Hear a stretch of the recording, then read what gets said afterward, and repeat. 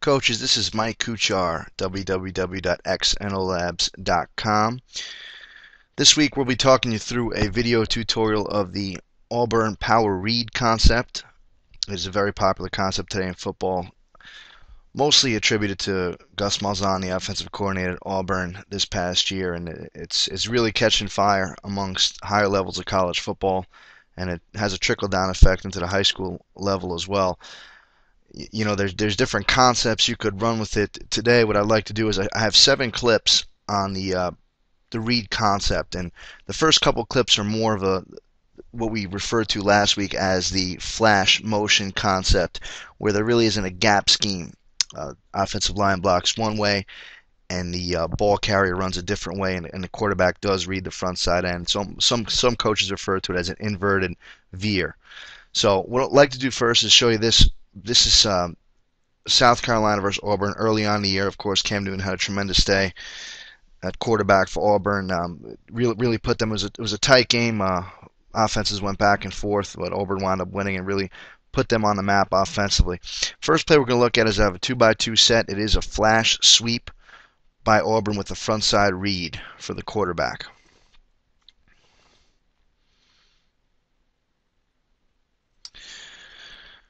So you see here, and the difference is last week we took you through a series of flash sweep and jet sweep by a slot receiver. Here, which is more of a pre-snap movement. This is a post-snap movement by that tailback, which you're seeing over here.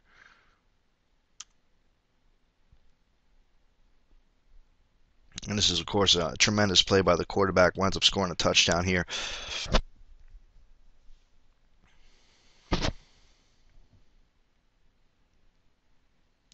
You're going to see a 6-man box. Going to be some rotation of man free by South Carolina. You're going to see the offensive line work back away from the point of attack and the front side end. I just want you to notice as the game goes on, as early on the game is pretty much in a tight alignment to that play side tackle. There's the motion post snap. There's the read. Okay, you're going to see here you're going to end up with 2 C-gap players, both falling for the motion man, or I should say the jet man. Quarterback's going to see the open seam, take it and go, match one-on-one with free safety. It's a win for the offense.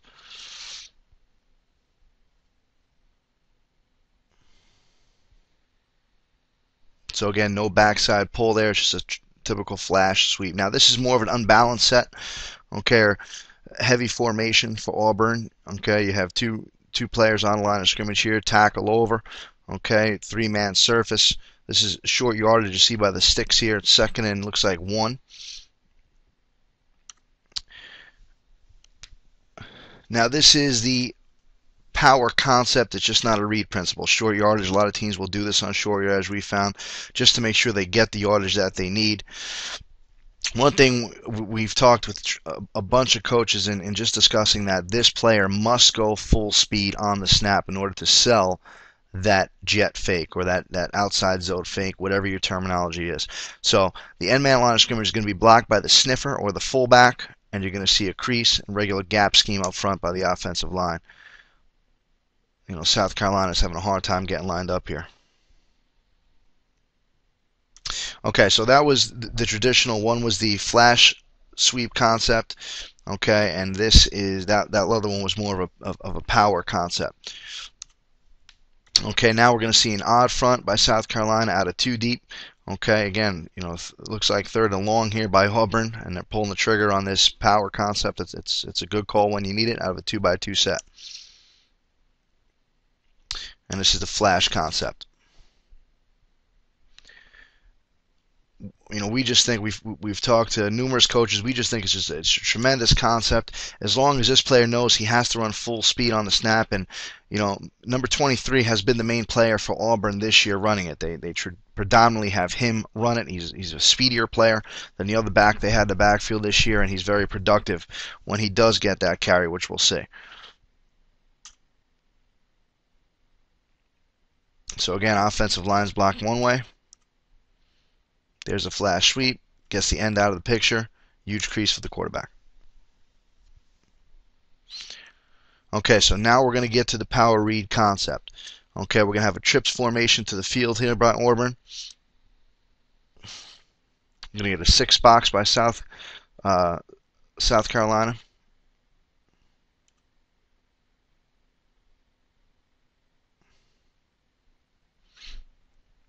Now, we really haven't had much of a preference in terms of where coaches want to run the play. Here, they're going to run a 2-to-3 technique side, so blocking rules resemble power blocking rules. Split tackle, or the front play side tackle is responsible for B gap to backside backer. Okay, guard's responsible for A gap to backside backer. Okay, center is going to have that back block for the pulling guard. Skip pull technique is used. We found that a lot of coaches are using. In fact, when we did our power report 2 months ago, which is now up on www.xnolabs.com, we found that the skip pull technique is more preferred now among coaches at high school and college level, which we'll see over here. Okay, the backside tackle is going to gap, seal, and hinge, protect the B gap. You have that motion coming across on the snap, that fast flow, and the quarterback's going to read the front side end, who's now more of a wide technique. Okay, tremendous double team here. Backside guard is going to pull and block the first play side linebacker, which is going to be right here. Of course, this is the read. We do not want to block the read as the play side guard, or the backside guard, excuse me, on the pull. Okay, just tremendous cutback by the quarterback. I realize that we all may not have number 2 calling the signals for us, but a very productive play regardless if we have a quarterback. Okay, trips formation to the field here again. We're going to have a 6 box by South Carolina. They're going to run it to the boundary.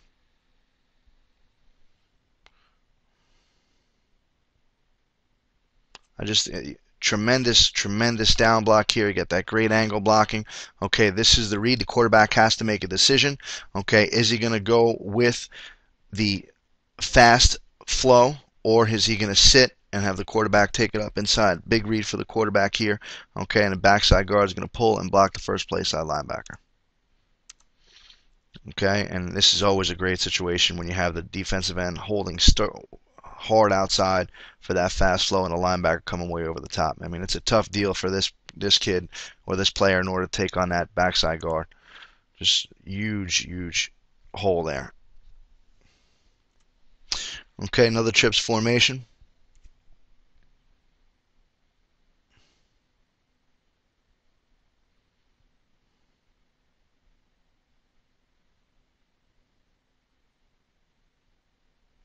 Okay, again to the 3 technique.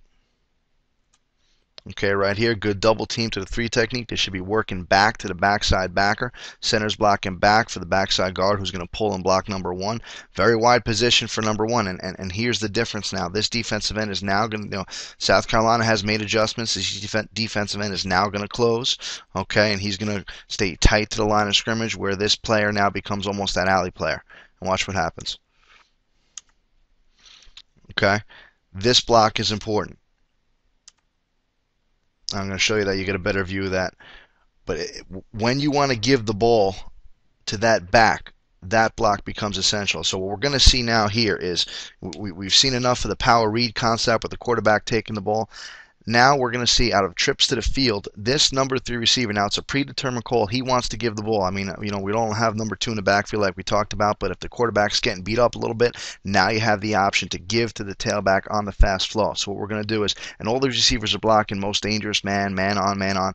Now the number 3 receiver is going to crack and block the first play side linebacker. Okay, this is especially advantageous out of 2 deep, because now you have the safety being the +1 or bonus player being unblocked, and he's coming down from a long way.